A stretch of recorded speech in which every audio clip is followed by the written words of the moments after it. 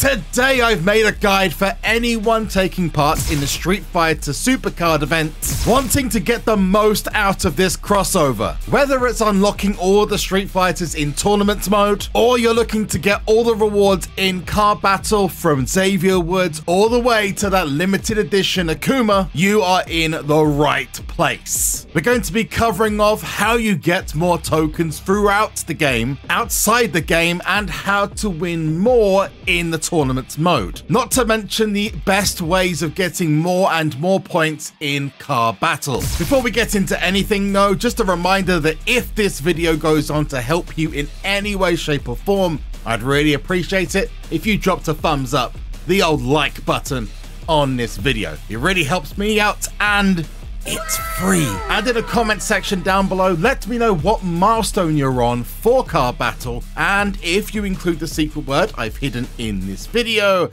I'll give you a heart to showcase your epic efforts. Let's start with a couple of important points that fell outside of explaining the individual modes. If you're going to be playing this free to play, it's not going to be easy and will take you some time. Remember, this mode was scheduled for 26 days total, and there are numerous ways to obtain the tokens. We'll come back to that later. If you're going to blast through this with credit, it's not going to be cheap, and rushing into the mode without a plan will ultimately cost you more than it should. And thirdly, stay subscribed, as I'll be posting any additional methods such as new QR codes, draft patterns, or Easter eggs on the channel throughout the event and into SummerSlam Rarity, which is coming up really soon. And as a bonus, you also get Killer 2K content and other SuperCard videos too. That's out the way. Let's start off with tournament mode. Taking part in that is your ticket to the base Street Fighter cards, which as of now are not obtainable outside the mode. They're also free of charge, which is great.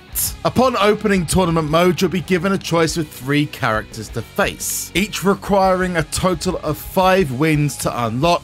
But there's more to tournament mode and the benefits of fighting or unlocking each character first. Obtaining your first victory against each character in tournament mode unlocks the character from their vacant slot in Card Battle, giving you more than the base 5+ points awarded for each Card Battle token that you use. Winning 5 times against each character for the first time unlocks an additional bonus for that fighter and gives you the character in your catalogue to use. Playing Card Battle in any capacity before unlocking each Street Fighter risks you losing significant points, up to +80 every time you play the mode. Simply put, don't touch Card Battle.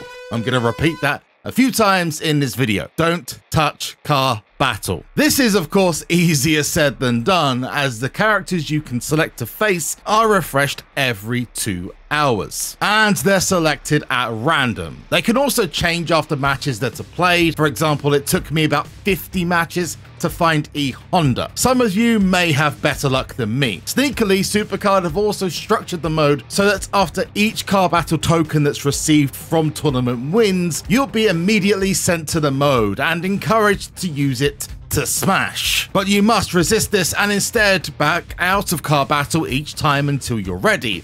Repeat after me, don't touch Card Battle. Or if you're a fan of the MCU, Hulk, stop just for once in your life, don't smash. After unlocking each Street Fighter, the win icons will reset and you'll be able to unlock them again and again and again, allowing you to build up your deck outside of the mode. It's actually not that difficult to obtain free Enigma Pros from this, and that's kind of wild considering the kind of ride we've been on with this tier already. It's not known if the number of cards per fighter is restricted to stop people getting 10s or 20s of the same card, but if there is, it's likely to be 5 times each, allowing you to fortify 3 each cards that can be obtained. If you're struggling to win the matches though, I'd recommend holding on to these and not proing them, using them to fill your tournament deck. Each fighter has a weakness that offers a 150% stat boost in a bout, and we've actually got this list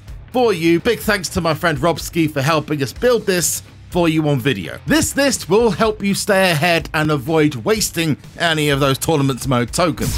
But how do you get more tournament mode tokens? Well, first off, the draft board. They don't drop often, so it might be prudent to use super coins on draft picks to bump the numbers up a little bit. I've used around 15,000 myself, and you can get these from various game modes and rewards that use the draft board. Secondly, 4 hourly free packs. 2 of these packs are available every 4 hours and offer a chance up to 2 tokens per pack.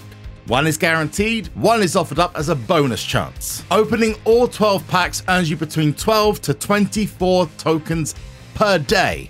It's not too shabby. Next up, the SuperCard web store offers a free token every 2 days, which is something. Probably with the drop rate, it should be more really, but anyway, WWESuperCard.com, enter your player ID found at the bottom of your profile to send the token to your inbox. Moving away from free methods, Bunches of Punches and some other packs offer the tokens as extra bonuses. There are also packs in the mode store with up to 25 tokens available per purchase. Finally, QR codes and free packs will likely appear from time to time during the event, like this one that dropped when the mode was announced. You can scan this using the QR scanner in the game's options to unlock the rewards, and a reminder to get subscribed to ensure you don't miss a single code when they drop, for Street Fighter or for any mode. That's all for tournament mode, but what about car battle? Well, car battle is pretty simple, but I stress again, do not play car battle, do not touch car battle until you've unlocked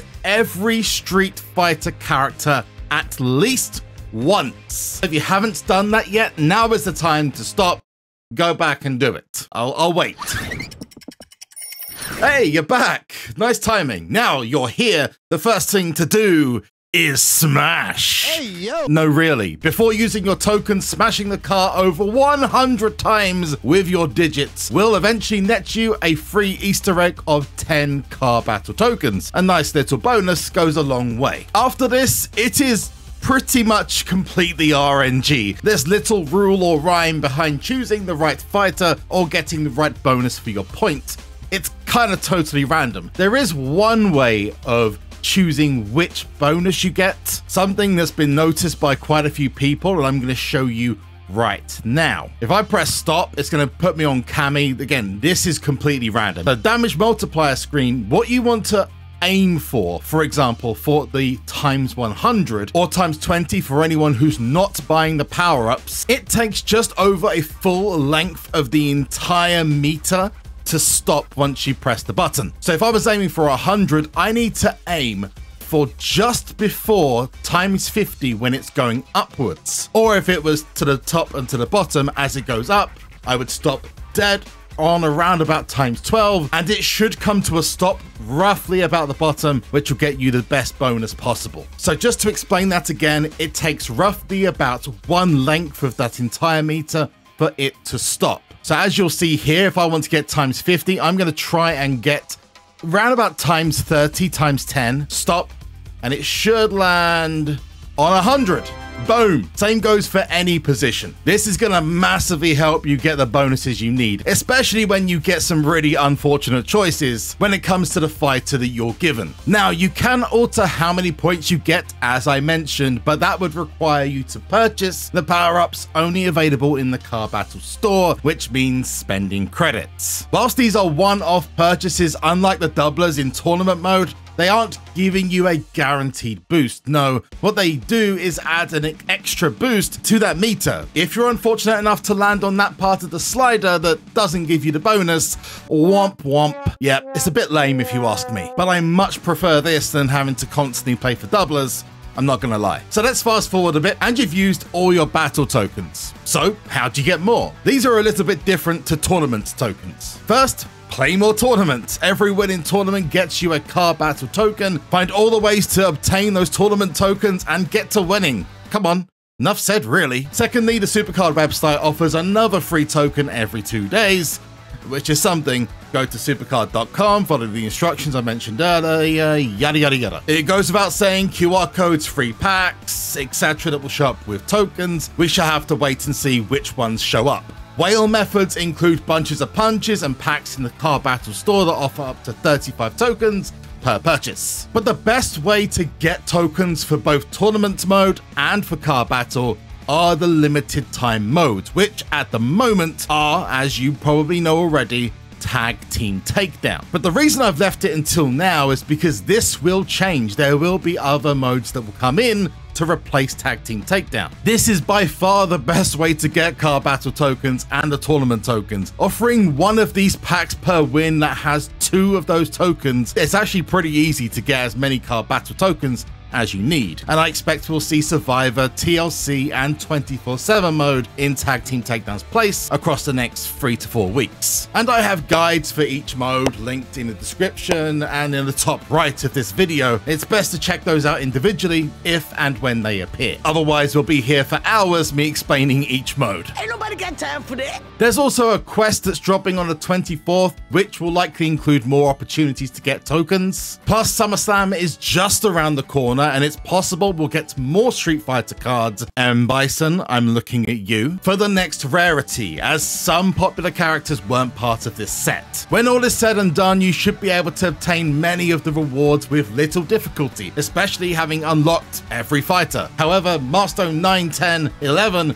and especially 12 will take some time to complete. Waiting at the end is this limited edition Akuma, the most powerful card in the game, which just so happens to be my next goal, so wish me luck. If this has helped you even a little bit, teeny tiny bit, then please give a thumbs up on the video and comment down below with what milestone you're currently on your way to get yourself that limited edition Akuma. But if you want to see a huge pack opening to try and get those cosplay cards of Rey Mysterio, Xavier Woods, and Zelina Vega, go up the top here, which hilariously goes completely wrong. And if you want to see my most recent video, go to this just down here, and I'll see you in the next one. Peace out.